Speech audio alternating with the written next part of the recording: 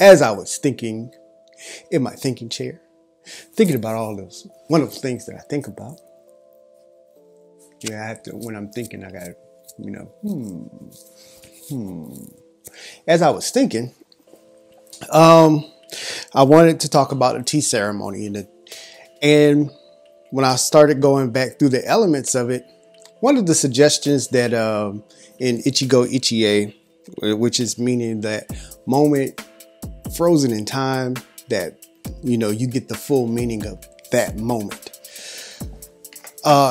It was part of the tea ceremony, and we'll get into that. But today, the thought was, have tea with yourself and your own tea ceremony. And we'll get into some of the elements of what tea is. Well, the tea ceremony, the Chanoyu ceremony, was designed for at least two people. All right, the tea master and the guest. And they share an intimate moment in time. And it can be 6 guests. Like if it was me and the family, I would be the tea master and I would be serving my 5 guests, because it's 6 of us. And we would be sharing that moment in time of enjoying tea together. So as we get into the steps and the meanings and the tools and, the traditions, I wanted everybody to actually, before you start getting into those things, have tea with yourself. Have that moment in time with yourself. So what the tea ceremony does, it creates a space for you to be still, set aside the daily worries, to set aside the complaints of the day and all of the criticisms, and be mindful of the moment. Okay, so ichigo ichie is to appreciate the time that you spend, and not only spending with yourself and your thoughts, but appreciate the time that you have spending with God while you are enjoying your tea. So as I set up my tea ceremony for my family in my mind, I'm doing this with myself first. So I'm practicing on myself, okay? And here are some of the rules that I'm coming up with. The place that we do it should inspire calmness. You can get excited about being alone and sharing your thoughts with yourself, but the space around you, even like when we sit down together this morning, I tried to set this up, some of my favorite things and my favorite tea. Well, a tea.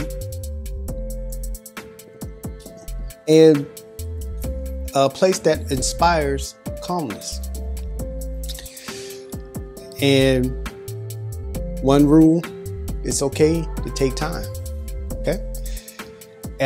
Leave some space for silence, because in silence, you hear the most. When you are in a state of listening, you tune your ear to hear things. Usually when there's a whole lot of noise going on and a lot of things going in the background, your ears tune out everything. But when you're in a calm state and you're listening, not only do you hear things that's happening,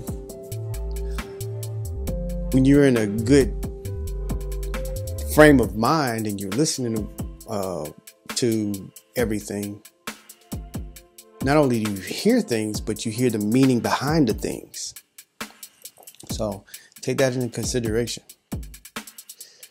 Think of the things related to yourself at the moment, and everything else that's outside of that moment, it can wait. Notice the uniqueness of the things around you, of the tea, how it's different than the tea you had yesterday.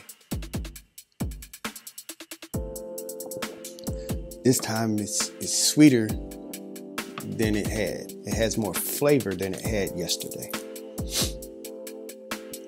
Listen to your thoughts as you notice those things. My thoughts, first thing when I took a sip, I was like, whoa, now this is different than what I had before. Yes, the other day I had this, it was just flavored water. This is actually tea. This has flavor to it. And reflect on the things that you've noticed and how it relates to the things that's happening throughout your life. How do things connect as you're thinking through your thought process and you're thinking about the uniqueness of things? Think of how it connects, how flow goes from your ikigai through you, from your mission all the way through your purpose, or your vision all the way through your mission and your purpose and your passions. So reflect on the things that you notice and how it relates to the happenings of your life. Okay. So, this one, thinking of how things relate to each other and things like that, that spoke to me the most. Okay. And this is what I asked myself. I wrote some of these things down because, you know, I like to think. So how does what I've noticed, okay, or the things that God is showing me, how does it relate to me? Is God, if I look at CJ Bowles right here, and I'm looking at it and I'm contemplating how intricate, how this little plant is living on these rocks, and it's been tied down to give it some of its curvature, the wabi-sabi of it, the uniqueness and the imperfections. How does that relate to me? I'm not going to get into that because, you know, I'll be sitting here all day contemplating how I'm this little plant. But anyway, what is God saying? Okay. I teach the kids all the time that, hey, God's always showing us things. He never stops talking and he never stops listening. So if you are putting out a question out there, God, what does this do? Or can you do this for me? Just like you ask your parents, you a lot of times already know the answer. And what we do, we'll sit there and we'll say, God, help me with this. God, help me with that. And we'll notice that, you know, God's not answering. But usually as soon as we ask, he's showing us the answer. Okay, here's the answer. The problem is, a lot of times, since we already know what's good for us and we know how our Father would respond to us, we don't hear it because we don't want the answer. We already know that we're asking for something that's outside of his will. So a lot of times we just don't hear it. And we'll say, well, I'm just going to wait on God and I'm just wait. But a lot of times he really goes ahead and says, okay, yes, no, don't do that. And we're like, well, I just need some confirmation. And we keep going. So the problem is not us. I mean, not him. It's usually us. And we usually get what we ask for. But overall, let's wrap this thing up. Overall, enjoy your moments, okay? Each moment, spend some time drinking tea with yourself. Enjoy that tea.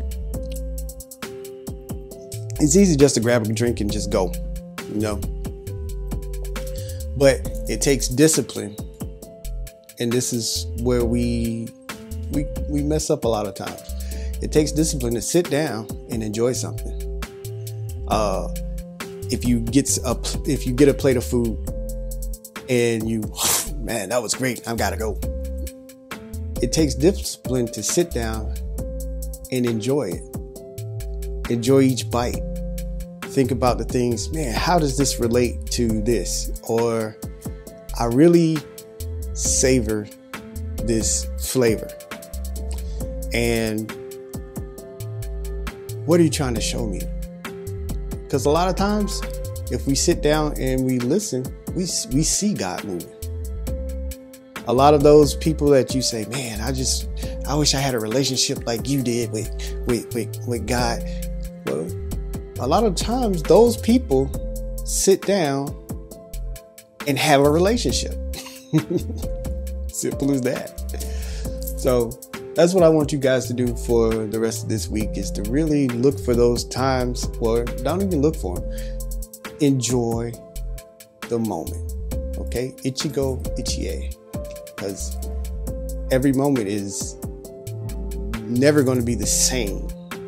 It might be like it, and it might be just as joyful, or it might be even more joyful next time, because you're getting into the practice of, hey, I'm spending time with you. So, as always, enjoy your tea. Kanpai. Kanpai.